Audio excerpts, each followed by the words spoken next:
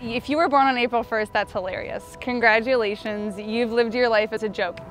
My name's Brianne Elizabeth Campbell, and I was born on April 1st, 1994. I will never forget when I was like 7 or 8, I was in a food court somewhere in Ohio, and I don't remember what happened or what created this outburst of song, but someone was like, "You need to get up and sing the national anthem," and I was like, "What?"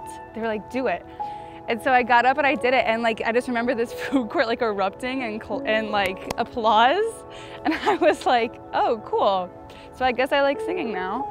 As soon as I decided I wanted to pursue music, I was able to do that with the support of my parents. Over time, I decided to start teaching private music. Now, a year later, I have a full roster of 25 students. I teach full-time. I go from house to house, and I teach either piano, guitar, or voice.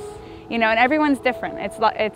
I'm really lucky because some parents, it's very professional and very cordial, and some are like, "Oh my gosh, how was your week? This is what happened to me this week at work. Can you believe it? Tell me about your week. Did any kids say anything ridiculous this week?" And you're like, "Yeah, let me tell you." It gives me a well-rounded perspective of the different kinds of life that I can choose.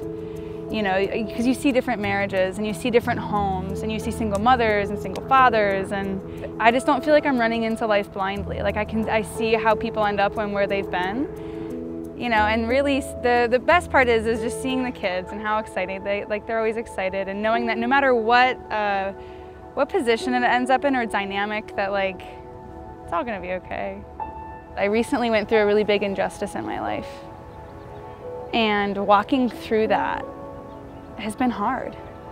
Forgiveness to somebody who's done something so wrong to you can't imagine is a lot harder than I thought it would be. But just knowing that I didn't pick that, I mean, I picked that person for that time being. I didn't pick their actions though.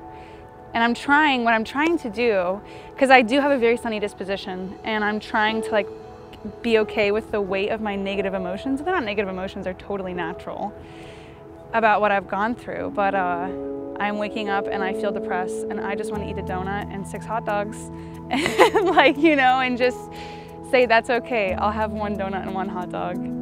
It's letting yourself know that it's totally okay to be going through this, and that this might be a low moment, but the cool part is that maybe 6 months from now, a year from now, or maybe when I'm old and can hardly recall what happened to me, I'll meet somebody who is going through the same thing, and I'm gonna be like, I'm 80. I've lived a great life after that happened. You know, you're gonna be fine.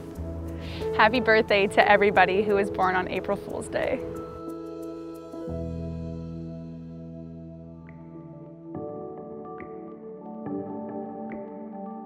Thank you for watching. We're uploading an episode every single day featuring a different person. Please like, share, and subscribe.